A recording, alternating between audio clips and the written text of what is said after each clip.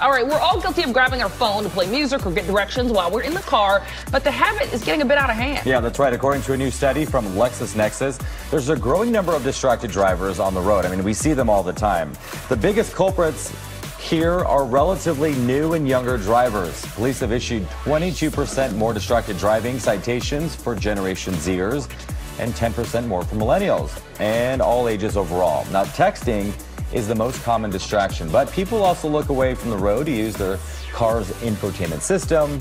The National Highway Traffic Safety Administration says more than 3,000 people died in distracted driving accidents in 2022 alone. I mean, I was just driving yesterday down the 101 and I saw this woman on her phone the whole time, and I'm like, you're not looking up. You see it all the time. It blows my mind. I do my best to try to not, look at my phone while I'm driving. Same. Sometimes it's hard, though. There's so many distractions now, because, I think people are used to not texting and driving, not using the phone while driving, but then you'll be like, oh, wait, let me change the song. And you don't realize that's equally as bad. That's equally as bad. So it's a reminder for all of us, right? Definitely. Shame, shame. All right. It's finally summertime, but this year there's not a lot of room for fun in people's budgets. Ooh. In a survey for the e-commerce platform Forder, 90% of people said they've seen their cost of living go up this year.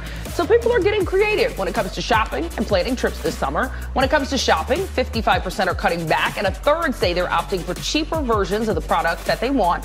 And for travelers, many are using their credit card points to help pay for vacations, or they've postponed their trips until next year. Yeah. I know. It's unfortunate, but there's a lot of areas in our area that you could go camping, which is cheaper. That's true. And do things that maybe don't cost as much money as flying You can go to the else. beach. I mean, we're kind of lucky here. You can do a lot of staycations that will feel like a vacation. Well, when Southern California, Los Angeles is one of the places that people come from around the world.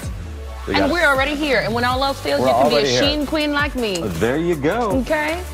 All right, well, hey, a lot of people are probably going to the beach. It's going to be packed. Yes. Did you say Shein? Shein queen? Oh, there you go. That's like a $5.99 dress. Hey. Get with it, Chris. There you go. Oh, my goodness, the two of you. Now you can get your KCAL news, weather, and live stream all in one place on the CBS News app. Download it free today.